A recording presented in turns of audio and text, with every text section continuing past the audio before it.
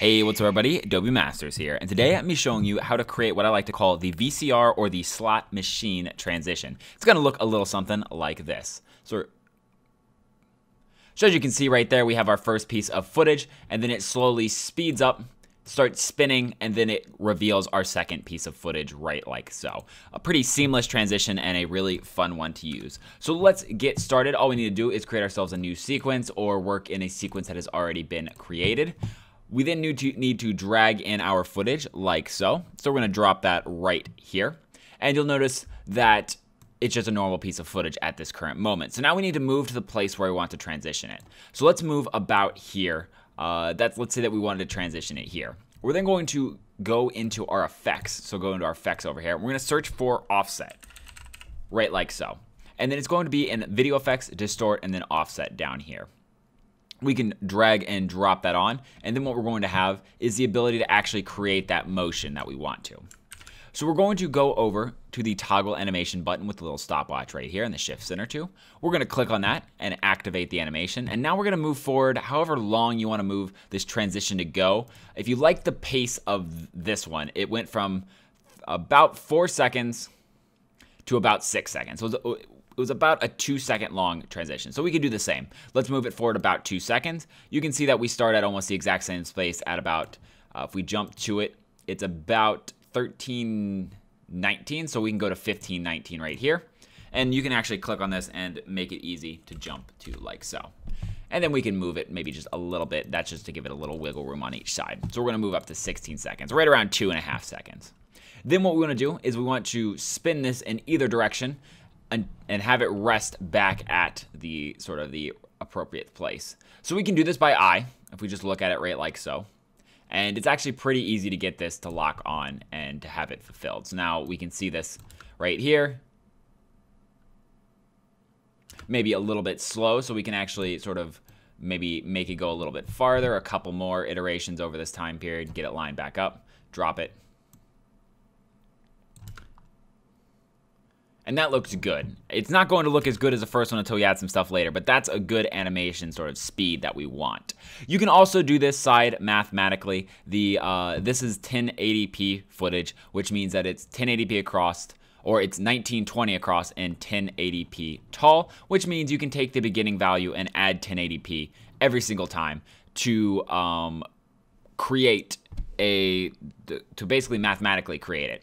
So, for example, if we jump back here and this is 540, so we saved it at 9180, and you'll notice that if we go back to our, if we actually open up a calculator right here and do 540 plus 1080, you'll notice that the first iteration, that's where you'll find the first revolution, 2, 3, 4, 5, 6, 7, 8.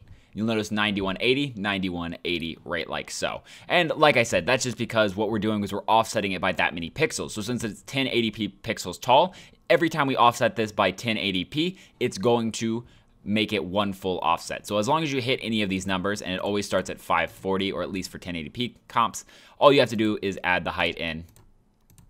And every time, that's 1 revolution, that's 2 revolutions. You can make it exact so you don't have a pixel on the top or bottom. Little quick tip there.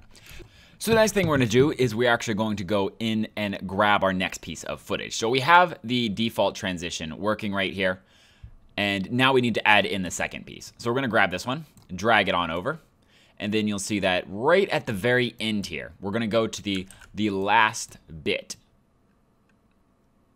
So still a little bit farther over, right here. That last one is what we want. So where it stops is this one.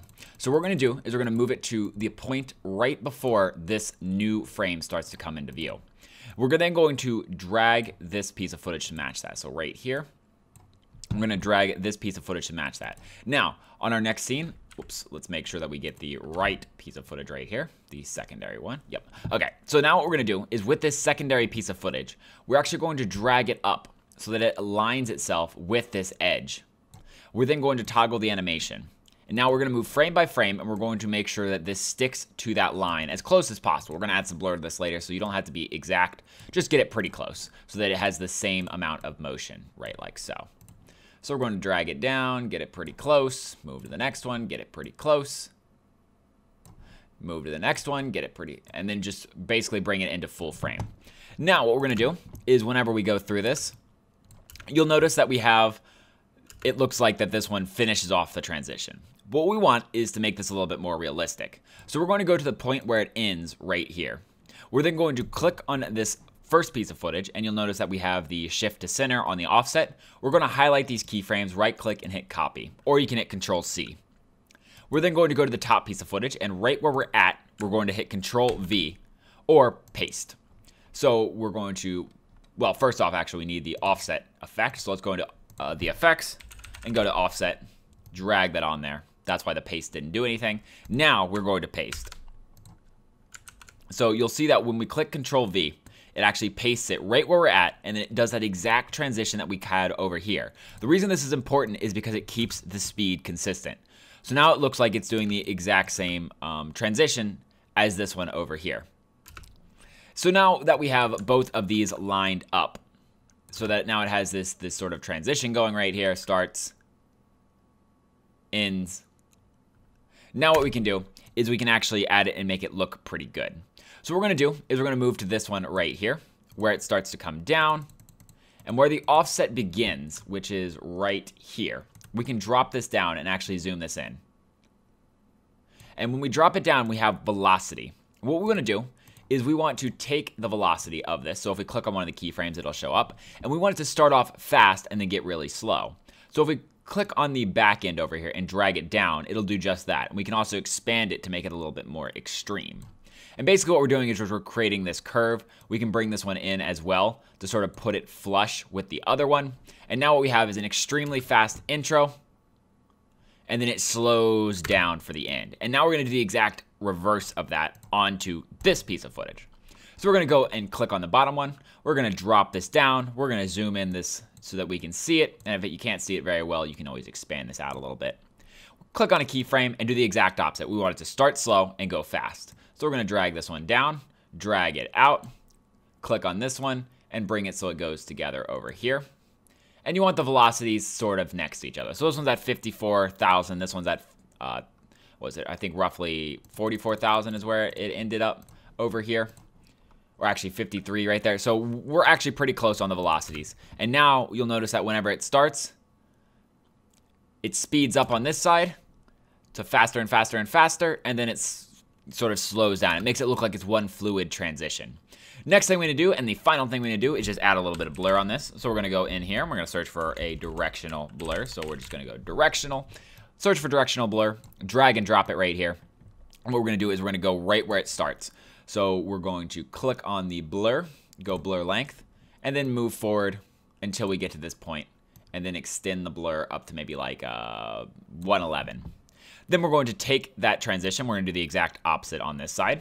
We're going to start it off at 111, so we're going to drag the directional blur here. Now, important is we don't start this one at 0. We start it at 111. Make sure it's the exact same as this one, so that, again, we're meshing them together with the same qualities. Then we're just going to go to the very end over here and make it 0. So right about here, make it 0. And now we have our neat little transition. So it goes faster and faster, and then it rolls on over into the next one. And you'll notice that this actually came out to a 4-second long transition because we actually had to double the speed. So if you wanted to make it the same speed as the first one, what you can do is make that a 1-second beginning and a 1-second end, right like so. So that is how you do it. All you have to do is basically just create the transition on one side and then duplicate it to the other side, and you have this sort of fluid transition all together. Thanks everyone for joining me. If you have any questions or comments, go ahead and throw them in the comment section below on our website at adobemasters.net. If you want to see more videos similar to this one, go ahead and hit the subscribe button. I make a video every other day on Adobe related products. And until next time, guys, see ya.